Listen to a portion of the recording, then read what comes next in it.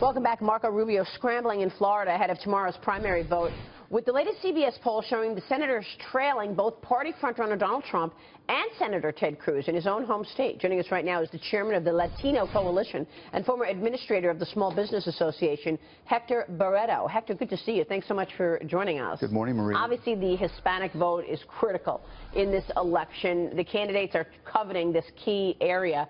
What do you think the Hispanic population is thinking right now about Donald Trump?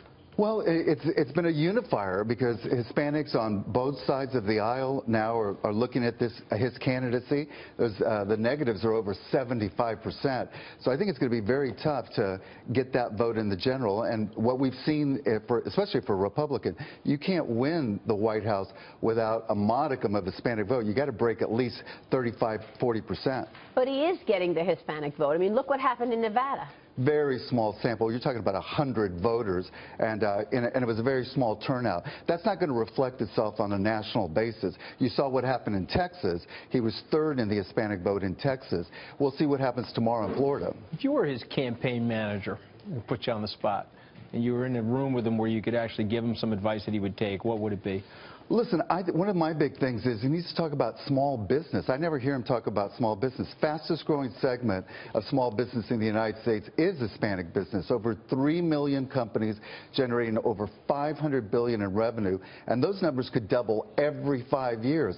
But they're invisible during this campaign. By the way, all the candidates should be talking about small business. They really should. Most of them don't understand small business. But how does the kind of anti-trade tenor that this campaign is taking on and the entire election cycle, how does that play into talking to the needs of small business? Well, I think it's concerning. We talked about this before. 97% of all companies that are involved in international trade are small businesses, but they only represent 30% of the trade dollars. That could grow significantly, but obviously there's a lot of concern and fear about what's going to happen next. Are we going to build a wall? Are we going to do a trade war with Mexico and Latin America? Well, it's not positive.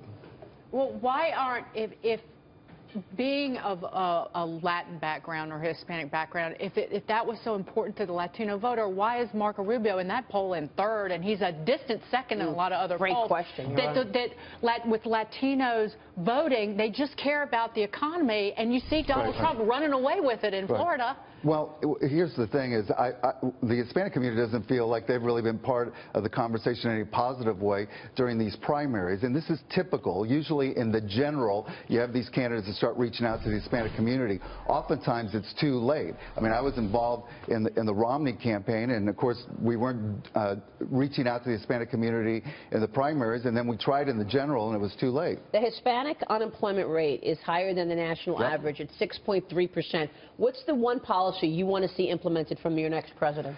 Well, again, to move the unemployment rate. The number one thing is, we talk about creating an environment for these small businesses. How are they going to get more capital? How are they going to get more contracts? How are they going to grow their capacity and control their costs? We need to talk more about that. All right, we'll leave it there. Hector, good to have you on the program. Thank you, Maria. Today. Thank you so much, Hector Barreto. Michael Jones.